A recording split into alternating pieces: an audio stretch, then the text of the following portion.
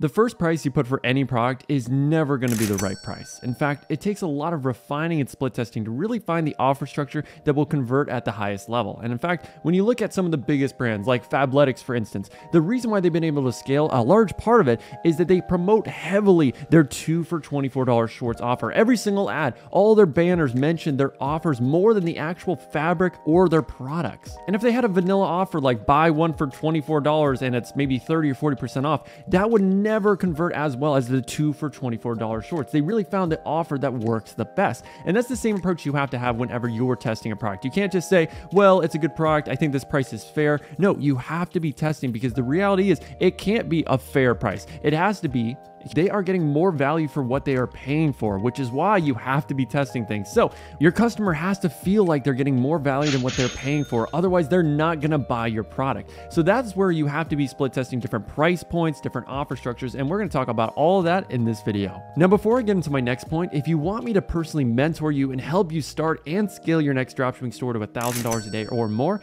all you have to do is book a call down below, and either me or my team will call you and see if we're the right fit to work with you. Now, if you were selling these winter leggings that on Amazon go for around $30 to $35, that is the perceived value, and your supplier says, hey, we can get these for about $9.50, what is the offer that you would do to try to entice people to buy from you compared to Amazon? Now, what most people tend to do is that they'll price it at, let's say, $32.99, and to try to get people to buy, they'll have a fake sale where the comparative price is $64.99, so it's 50% off. Now, while that might work, I think that's a pretty vanilla standard offer that people are used to, and they're just going to scroll right by that. Now, you could try maybe raising the comparative price to a 70% off deal while being $32.99. You could try the price at $29.99. There has to be some sort of equilibrium where you will figure out what price works the best, but you just don't want to make the mistake of, all right, it's $32.99, 50% off, and that is the only offer we will ever do. But when I look at this chart right here and I see that, okay, if I get 2 of these leggings for $15, what if I do a deal where you can get 2 of these leggings for $35 instead of buy one at $32? Now, while I could do the offer of 50% off, buy one for $32, and for that I make about $22 in profit,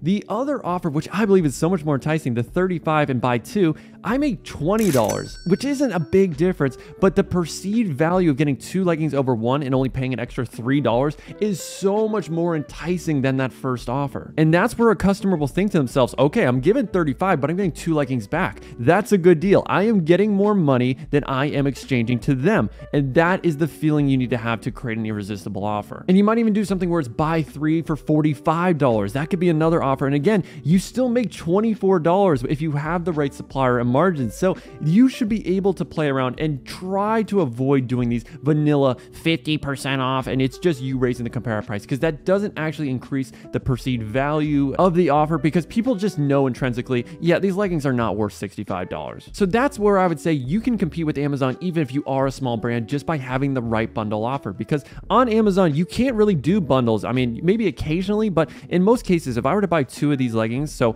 okay, one at $33, maybe that's a decent deal, but if I want 2 for $66, that's not a great deal. So if I had that offer on my brand where you can get 2 of these leggings for $35 and I still make $20 profit, that is such a much better offer than Amazon that people will want to buy from you instead of them. And another reality is with Amazon, you could see your product on there for $15 to $20, but you could sell it for $30 to $40 if you build a brand around it. Because a lot of people say, well, why would I buy from your brand when I can buy from Amazon? Well, why does someone buy from Supreme their $400 t-shirts when I can buy the same t-shirt with the same material for $20?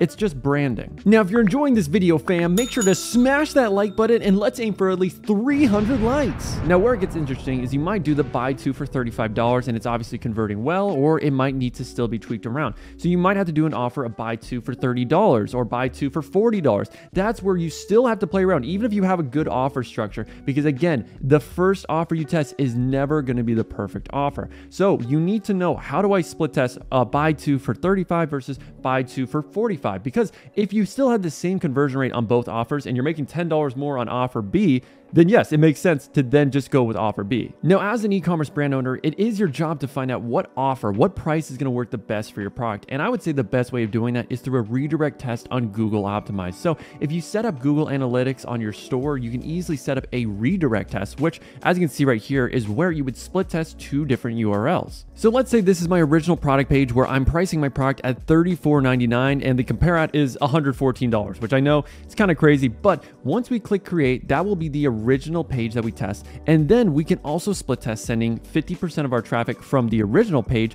to this new page, which could be exactly identical. It literally could just be duplicated, and the only thing you change is, okay, instead of 34, let's try 30.99. So what you would do is click on add variant, then redirect to a single page just like this, click on done, and then 50% of our traffic that was supposed to go to our original landing page will still go to that original landing page, but then another 50% will go to that second landing page with a different offer. So if in all of your ads, this is your original landing page, then what Google will do is it will segment that traffic and send 50% to product page A versus product page B so that you can evaluate which one actually delivers the best revenue. So once you're done, you would just scroll on down to objectives, go to choose from list, and then you would do purchase revenue. So you want the one that gives you the most revenue per user. But if you want a full video of how to set up Google Optimize and do a ton of other split tests besides your offer, I have a whole video right here that's dedicated to this amazing tool. It's completely free and it is a must-have if you want to be serious about e-commerce. So now let's do it for another product. So for this instance, we are selling this shower head. Now, when I am coming up with my first offer for any product, I like to figure out what is the average price this product is being sold for online. And it could be on Amazon, it could be just on general brands that are selling this.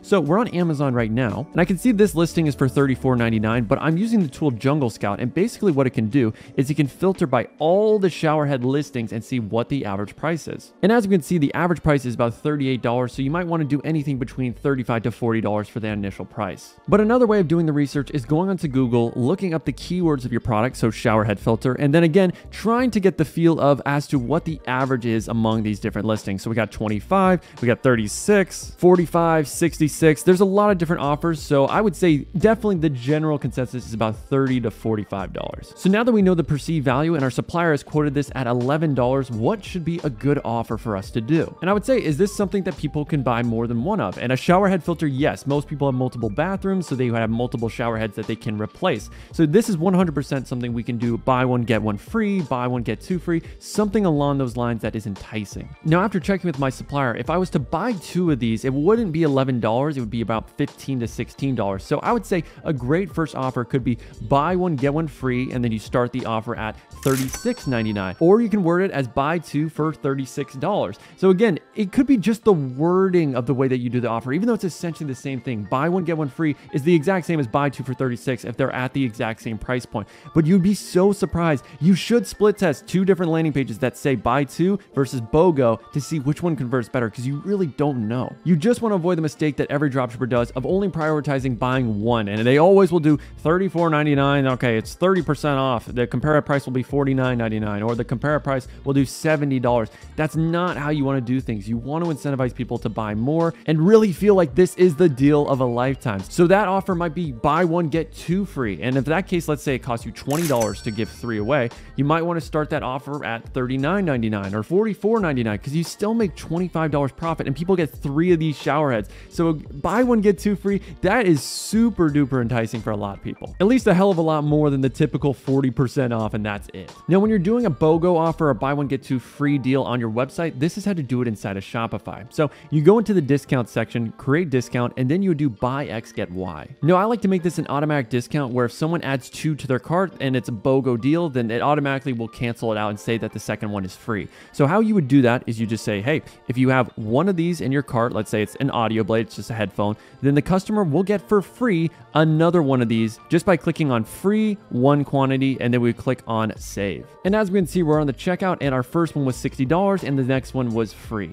And it's the same thing if you're doing a buy one, get 30% off. So you just say one in the cart, and instead of free, you would do a percentage off of 30%. And that can automatically be done once they add it to cart. Now, while this video is mainly on offers, there are so many other things you could split test on your product pages to optimize your conversion rate. Now, the first thing could be as innocuous as changing your font. Maybe you have the wrong font style for your website. So as we can see right here, I got this more bubbly type of font. It's nice and relaxing. It's not too serious. And then over here, this is more stylish. This is more elegant. And again, stuff like this does make a difference. And when you are choosing fonts, I would recommend stick with the same font throughout font your product page. You don't want to have 3 or 4 fonts, which a lot of beginners do. And personally, I would just recommend taking a screenshot of all these different things that you can do, because there's so many split tests that I honestly, this video would be so long if we covered all of them.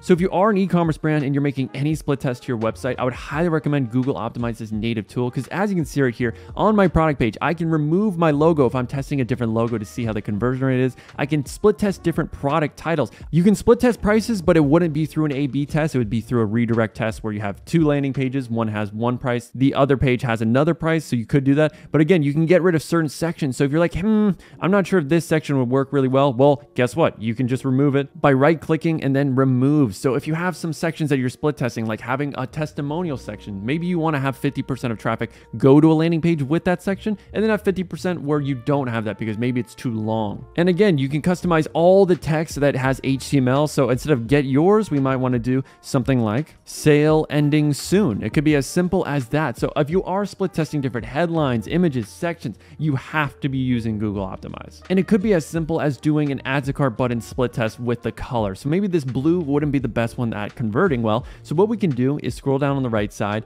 go to the background color, as we can see right here, and maybe we want to change it to an all black look. Maybe that converts better. Maybe we want to do a green look. We don't really know what's going to convert the best until we split test. And once you do set up this split test where 50% of your traffic goes to your original page versus 50% to the one with the green add to cart button, what I would recommend doing is letting at least a couple thousand people see both landing pages over the course of a week to 2 weeks. And then you would note down which split test performs the best. So if you are doing any split test at all on your e-commerce website, you have to be doing it at least for a couple weeks and then put it through a statistical significant calculator to see if that change actually made a difference. So let's say I changed the color of my add to cart button and I did that for 14 days and 10,000 people saw a green add to cart button and that converted at 1%. And let's say 10,000 people saw a red add to cart button and that got me 140 conversions at 1.4%. Now, when we plug it in, we can see that it's almost at 100% probability that that change in the add to cart button actually was the reason why we got a better conversion rate. Now, there's still a little bit of chance that the change could be just based on random luck. So that's where you would want to do the split test for a little bit longer, collect a little bit more data. But if it was really significant, let's say it boosted my conversion rate by 60%, then as you can see right here, it was the 100% chance that that split test was the reason why our conversion rate went up or down in some instances. And when you have a brand or winning product, it is your job to every single week have a split test going on so you can optimize your conversion rate. And it might be your offer, it could be the landing page structure, it could be trying to add a new section, it could be doing new headlines, new images, it could be a variety of different things, but you have to be split testing different product pages all of the time so you can make the most money. And I would say Google Optimize is the best way to do it. So if you're interested in learning more, the video is up here, baby girl. And my final tad piece of advice is if you are already optimizing your offer and you're wondering what is the next best split test to do, I would say it's typically going to be the whole entire structure of your landing page. So you might want to try different sections in different places, having testimonials up here, and maybe you want to try, instead of having a testimonial, you have urgency in this little banner message. You can try so many different things, but the higher up this split test on the landing page, then the more likely it is to make a difference, because 100% of your traffic will see the top of your landing page. But when you scroll on down to even halfway on a landing page, typically only 40 to 30% of your traffic is actually going to see that far down, which is why great split tests could be the first image that people see. So you might want to do a professional image versus a UGC image. You might want to split test, again, different prices, different product titles, having urgency versus social proof, having bullet point benefits here compared to just not having that. Or you might want to have a subtitle, which is 1 to 2 benefits written out right here. And then you get into the variants. There could be so many different things. Having your add to cart appear right under the price and then having all these things under it. You really don't know what's going to work until you test.